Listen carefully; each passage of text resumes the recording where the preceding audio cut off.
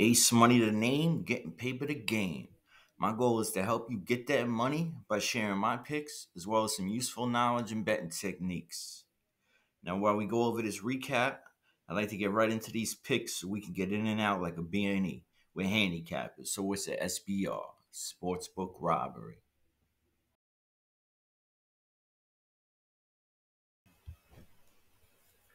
What's up, guys? Ace Money here, Sportsbook Robbery. This is for July 5th, Friday. Got a couple games on the slate, three. Go over the lines real quick. Nothing crazy. We got Dream versus the Wings. Opened up at -1. Dream is the favorite. It flip-flopped. They're not an underdog. Find them at +2. Be the best odds. Over-under 166.5. Stayed the same. And like I said, Dream started as the favorite. And they opened up... they're now the underdog, +110, 115. It's the best you could find them at. So it should be a close game. Get some stats going there. Good for the player props. Second game, 10 o'clock game, we got Aces versus Sparks. Aces on a back-to-back. They won today. Big favorites, -12. Stayed the same right now. Still at -12. Over under 169.5. That's still the same. Find it at 170, but other than that, it's the same. Big time favorites, -800. But they're on a back-to-back, so who knows? I'm not saying they're going to lose, but the game might be closer. And then you got another 10 o'clock game. You got Sky versus Seattle Storm. Open up at +10. Sky is the underdog. Chicago. It's at 9.5 right now. 10, 9.5. 161.5. It must be the number for the day. It stayed the same. And +370 for the Sky. And it's basically the same right now. 370, 380. It's real late Thursday night, Friday morning, 2 a.m. So not many lines are out, but they did come out. I got a few player props I'm going to jump into. Let's get into them.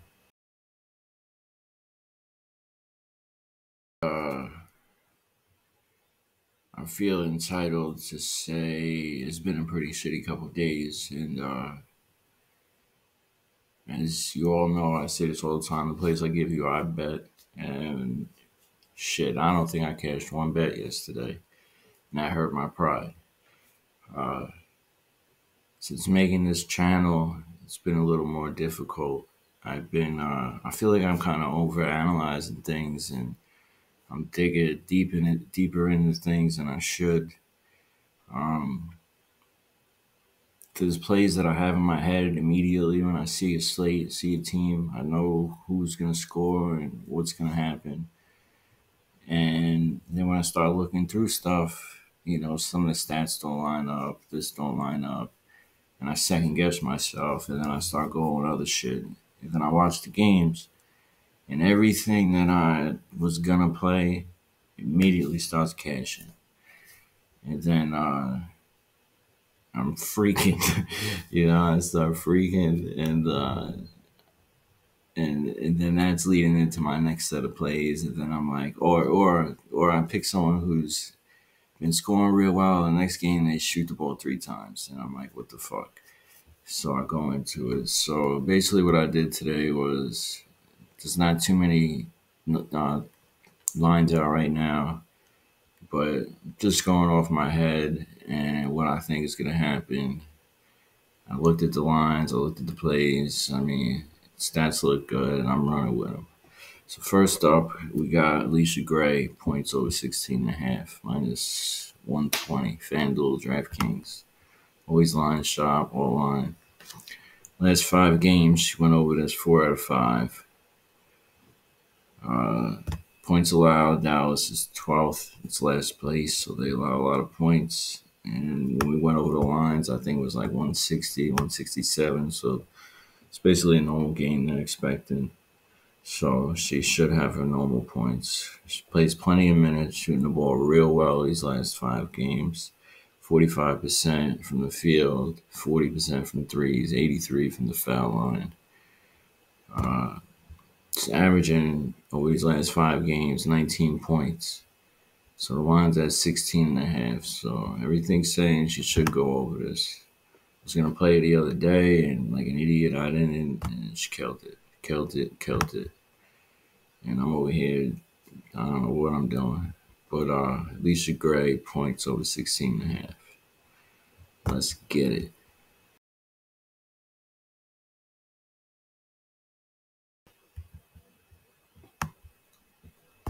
All right, next up, this is the second game, Chicago versus Seattle. I was gonna go with this play last time too, and she killed it. Kennedy Carter, we've played her before. It's minus 110 right now on DraftKings, 17 and a half points. It's gone over this last 4 times. Last 5 games, she's averaging 20 points. Been shooting the ball real well. Had 26 last game. She got accepted in an All-Star game.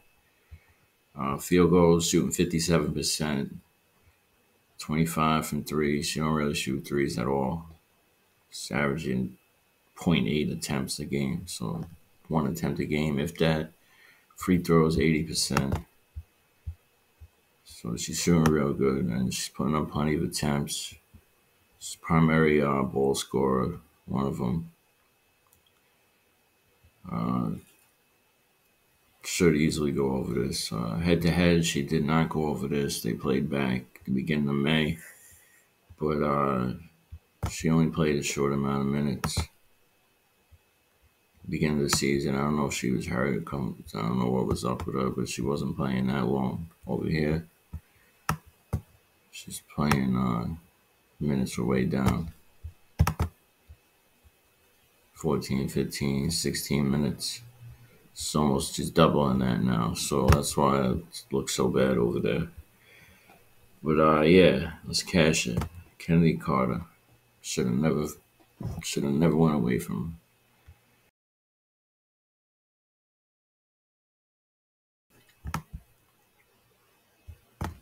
All right, this one, Marina Marbury. Points, I'm going under 14 and a half, minus 110. DraftKings. For the year, 50% hit rate. Last 5 games, 60. Last 10, 70% hit rate. She's been shooting the ball real shitty. You know, she has games where she goes off, but for the most part, she's been doing pretty bad. Seattle's defense is 4th in points allowed, so they're pretty hard to score against. They're actually playing defense. The last couple games, I'll break it down a little smaller for you. She had 11 points and 4 points. She got benched last game. Shot 2 for 8 and got benched. Game before that, she shot 4 for 17. So she's definitely been regression, going down. And, I hate to wish bad on somebody, but I hope she continues to do bad, as I'm betting the under. So going RB under 14 and a half points. I did have Reese rebounds, and I'll probably play Camilla. Look out for the pinned comments. Reese's rebounds 2 minutes ago. It's 2:30 in the morning, but came out at 12 and a half, and it already jumped up to 13 and a half. I was comfortable at 12 and a half, but I mean, she had 17, 18 rebounds. So she'll still probably go over it, but we'll see what happens. If it comes down, I'll play it. If not, we'll see. But yeah, look out for the pin comments. Right now, we got Marbury under.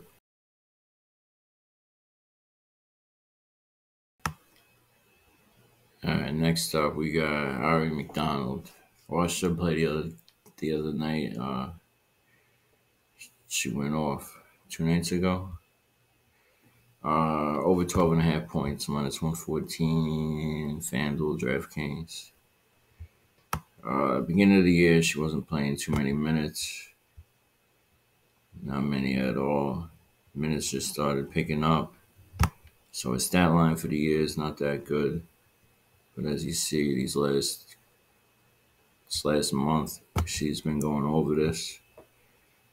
So if I break it down to, let's say, the last 10 games, a lot of green. They're playing Vegas, the Aces. They're on a back-to-back. They just played last night. Tonight they played. So I'm not saying they're going to do bad, but I'm going to be a little more tired. And Los Angeles hasn't played for 2 days, so they got a little bit of rest behind them. But she's been shooting the ball real well. 47%, 39 from threes, 90 from the free throw line. She's putting up plenty of attempts.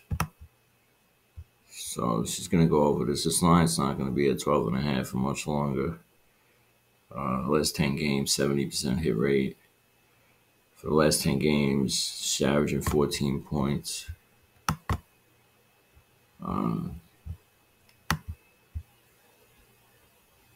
So yeah, hopefully she keeps it up.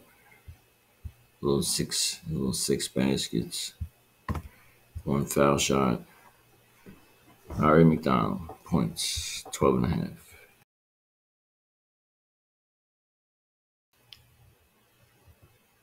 All right. The last one I got is Derek Hamby. We hooked her a couple times we cashed her. I'm going this time. Points, rebounds, and assists over 30.5 right now. Line will probably get bumped by tomorrow sometime. Minus 110 on FanDuel. Vegas, like I said, they're on that back-to-back. Points allowed, they're 8th. Rebounds allowed, they're 8th. And assists allowed, they're 7th. So, for the defending champs, there's only 12 teams. So all of them, it's 3/4 of the way. But last 5 games, she's went over this 3 times. She's averaging 31 points, rebounds, and assists in these last 5 games. For the year, she's gone over this. She's hit this 68% of the time. Last 10 games, 60. Last 5, 60. So she had a little rough patch, but she's getting back to it. Just got accepted to the All-Star game as well. She's shooting 51% from the field, 43 from 3.